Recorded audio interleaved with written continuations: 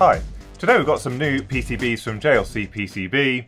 These ones have been partially assembled by the SMT assembly service. The parts that aren't on here are the ones that weren't available or are through-hole parts, so we've got to assemble those ourselves. But as some of you correctly guessed, these are for the RGB touch controllers, which I did a video on quite a long time ago now, but I really liked the design of these because they fit into a standard UK wall pattress. You can just screw them in, and then you've got a really nice touch interface that has everything you need. So you can put it into RGB mode, you can change the brightness, and then there's some other modes using the mode button, speed, and then you've got the set it to white button as well. But I really like the design of these, and what these were was a touch panel interface on the front, and then these came with a daughter board that sat inside, and that provided the 3 PWM outputs for RGB strips. Now, it worked okay.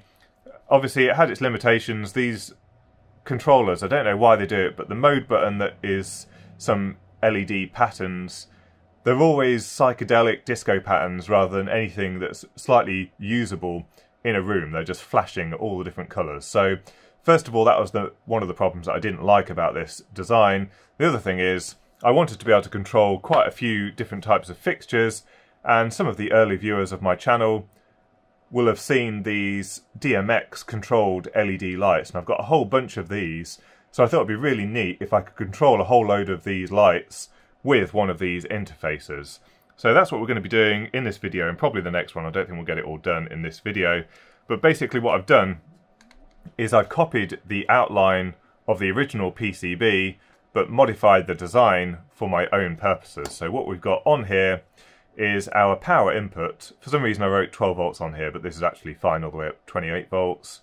We've got an RS485 interface, and then we've got another RS485 interface, and this second one is what I'm dedicating to DMX control. Now, this doesn't have opto isolators or anything like that, but given that they're controlling something that's powered on the same network, I didn't see that as a big problem, and these don't have the opto isolators in either. So we've just got standard RS485 transceivers, all going to be using the same signal levels. So this is our DMX interface, and what I thought would be quite cool is, for example, in our bedroom we might end up having some kind of RGB feature on the ceiling, and we could have 2 of these in the same room, so one either side of the bed, and it would be quite cool if we could have master and slave control. So I was thinking we could either use this second network port to link 2 together so that they both operate in the same way, or that this can connect to the lighting system that I was working on, so that if no one's in the house for 8 hours it turns it off in case we've accidentally left it turned on.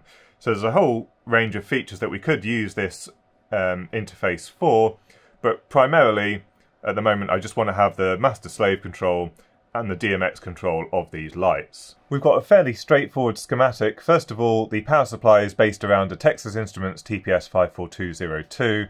This is a buck converter IC that can take our 8 to 28 volt input and give us a 5 volt signal for all of the logic that's on the PCB. Then we've got a microcontroller here which is doing all of the processing. It's quite a capable device. It's the DSPIC 33EV256GM002.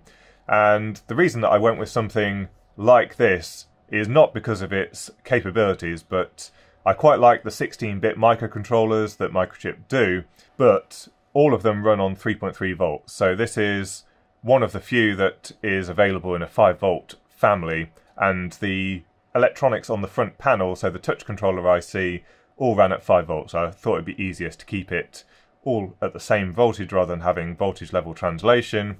And it does mean that we've got a massively overpowered microcontroller, so we could do some very complex fading routines and all kinds of stuff if we wanted to. We've got plenty of processing power there. It's not actually doing a great deal other than interfacing with 2 RS485 interfaces, so we've got an SN75176 RS485 interface here, and then we've got another one for the DMX interface.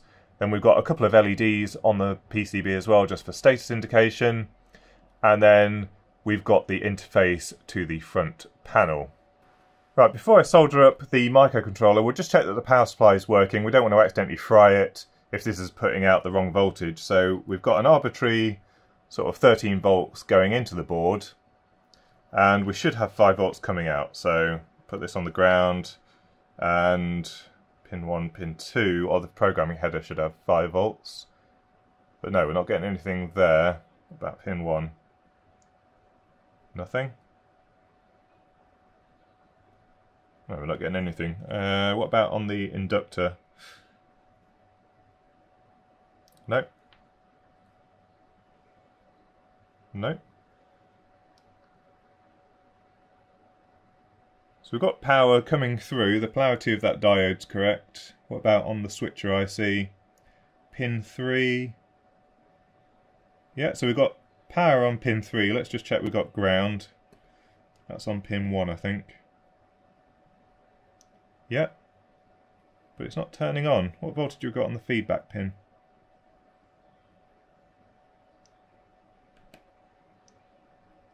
Nothing on the feedback pin, so the buck converter for some reason isn't powering up. So just looking at the schematic, we've got power coming into the switcher IC and we've got a ground pin, so we should have an output on pin 2 here, which is on one side of the inductor. We saw we're getting 0 volts on the feedback pin. So in the datasheet it does say to float the enable pin. So this is the enable pin, float the enable pin to enable, which is what we're doing. Right, so we've got 3 volts on this probe. Let's see if we can hit pin 5. And there we go. So we're getting our 5 volts output when we pull the enable pin high. Unfortunately, the maximum input voltage on that enable pin is 7 volts, so we can't just tie it to the incoming supply.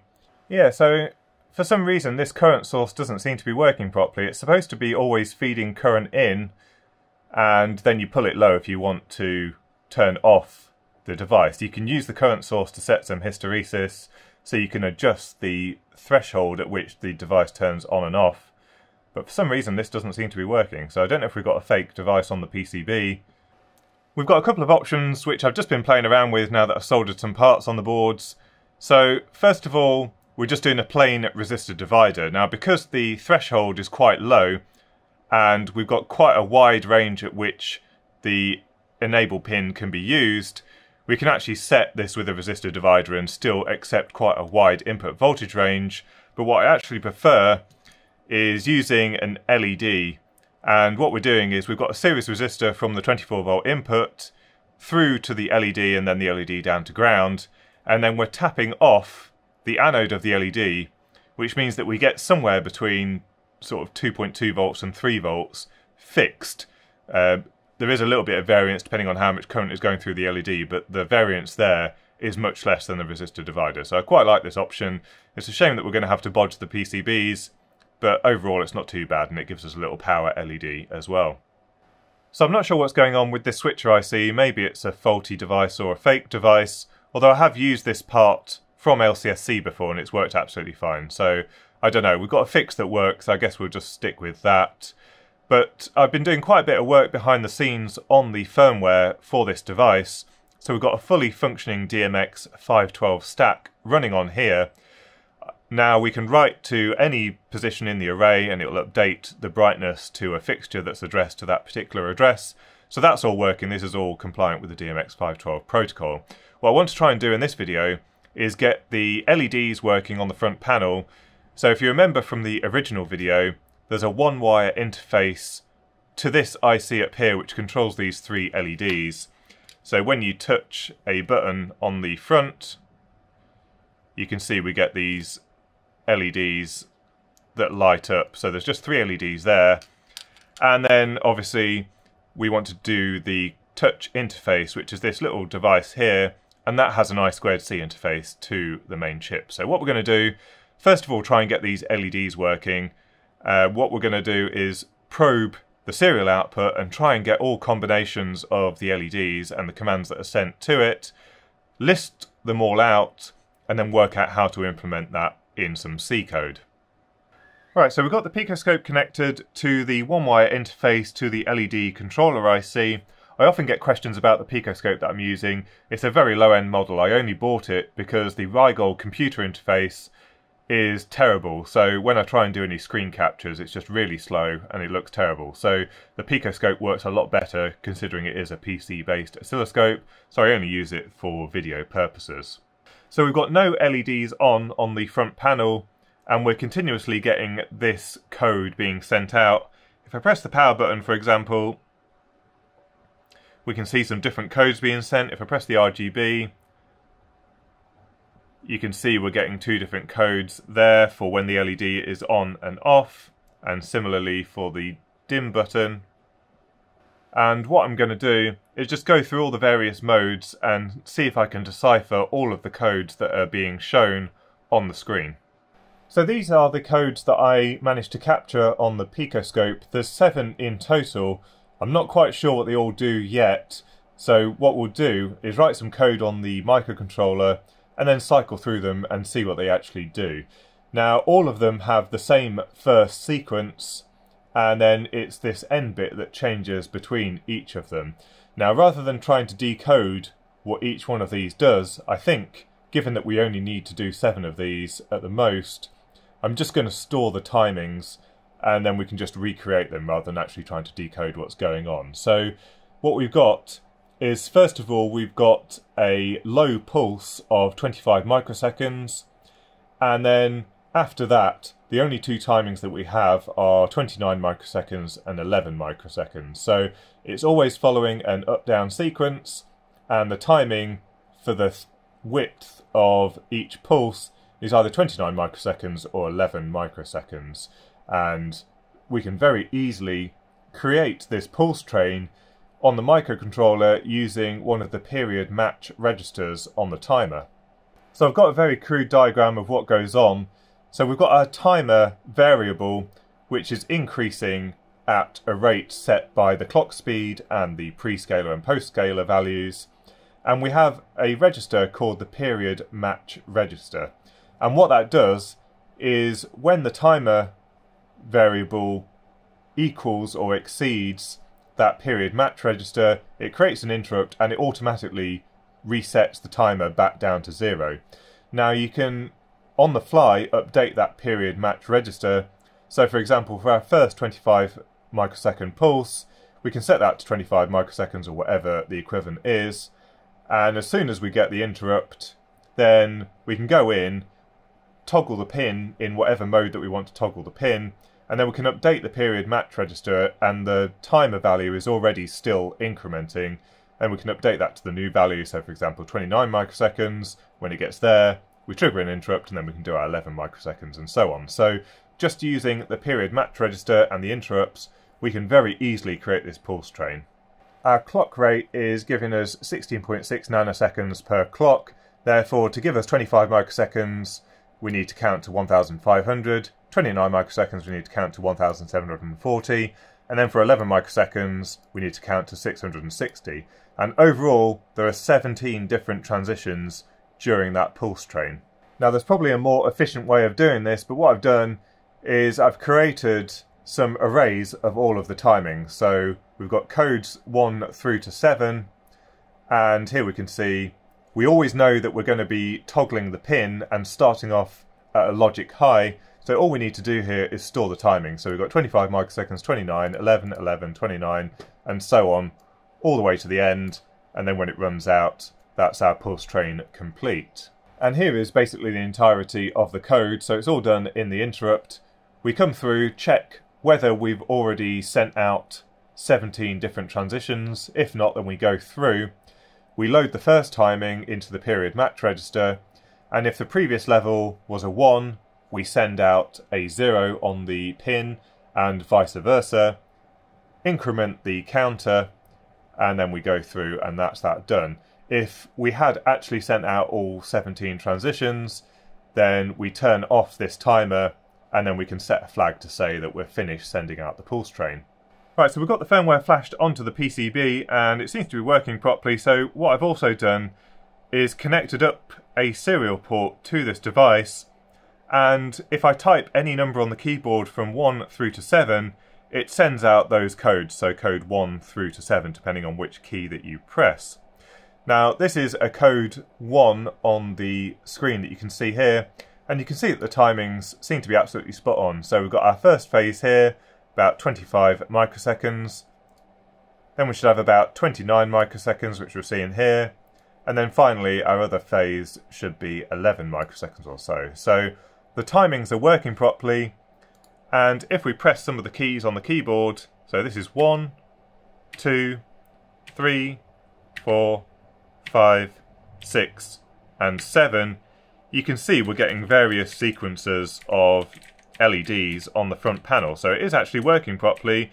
Now all I need to do is decipher what each of those codes actually does. Okay, so I've just been through them all. What it looks like is that code 1 turns off all of the LEDs, so it always turns them all off. Codes 2 and 4 appear to be the same thing, and that is to turn on the RGB LED and the little LED here to say that you've touched something on the panel.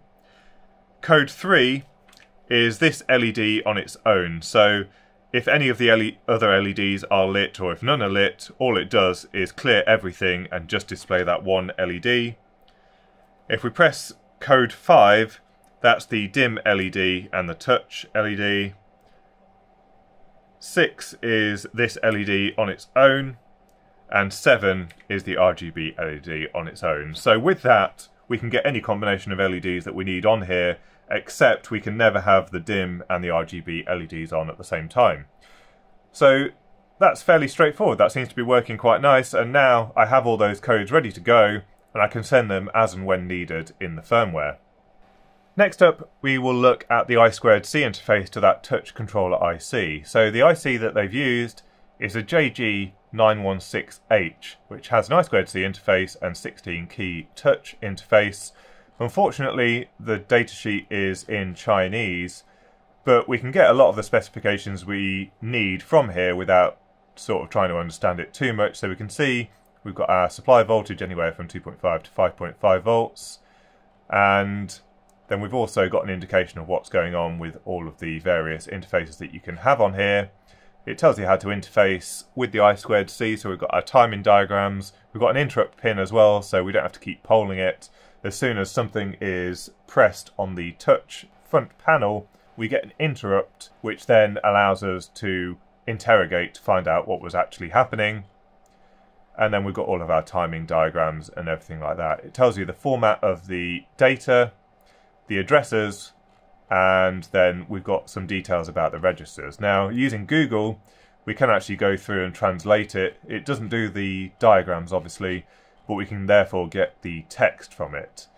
However, what I'm thinking is, although we need to know what the structure and everything is, what we can actually do is also use a logic analyzer to decode all of the different things on the front panel. So I've already captured all of the data, and similar to the LED front panel, we don't need to decipher too much of what's going on here, especially with the initialization routine.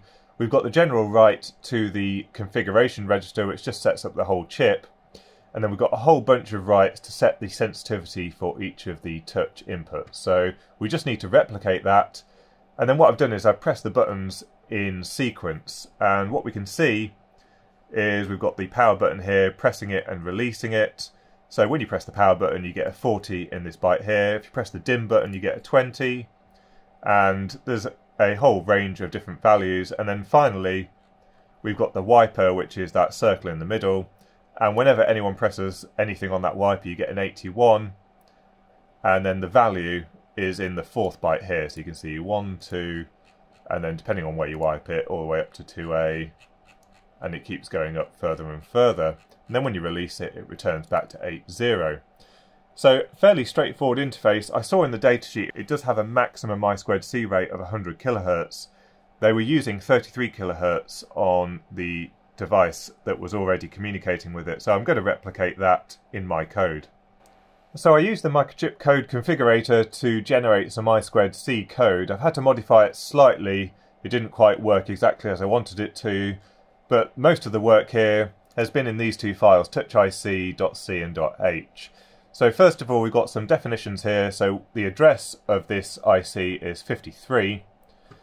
And then we've got the various different codes to work out what's going on. So the second byte gives a clue as to what's going on. So it tells you which button has been pressed. The first byte says whether it was a button press or whether it was on the wiper. And then we need to decode that. So now we've got some initialization code. This is just sending out all of those various configuration bits to set the sensitivities for each of the buttons. We also set up the interrupts here on the device so that that interrupt pin triggers an interrupt, and then we know to go and interrogate the I2C bus. And then we've got some code which actually decodes what's going on. So we've got a structure touch states, and that is this structure and a union as well here, which says whether it was the power button, dim button, mode, and so on. If it was the dim wheel, it also gives the position on the wiper as to where the finger was last pressed. And basically this should all just decode what's going on and signal that to the main routine so that we can use it to control the LEDs. Right, so amazingly the I2C code actually worked first time. There wasn't any tweaking needed, it did exactly as I needed it to. So now what we've got is some very basic features. I've not implemented everything yet, I haven't implemented the LEDs on the front panel properly, but we've got a basic RGB fader as you can see. And then we've got brightness control of it, so we can scroll along the wheel and change the global brightness of all of the DMX settings. And then we can also go into the RGB mode and pick a colour, and we can scroll through and pick anywhere on the colour wheel, and it will smooth fade between any of those colours. So the smooth fading is handled by the DMX code that I've written here, and we're just picking a value from the wheel and feeding it into the RGB values. So that seems to be working quite nice. That's all I'm going to do for this video. Basically the hard work is done, which is deciphering how to interface with the touch panel. We've got the DMX working, so now I've got the fun task of just putting in all the various modes and all the housekeeping and getting it all working properly. So in the next video we'll hopefully have all of this working and we'll have a really nice looking system. So thank you to JLC PCB for providing the PCBs, and also thank you to all my Patreon supporters. I always forget to thank everyone, but anyone who's donating any amount is greatly appreciated. It really helps with keeping the channel running, so I really appreciate those that are helping out. Thank you very much. So next video will be hopefully in the next few days, and hopefully all of this will be working. Hope you enjoyed the video, and until next time, thanks for watching.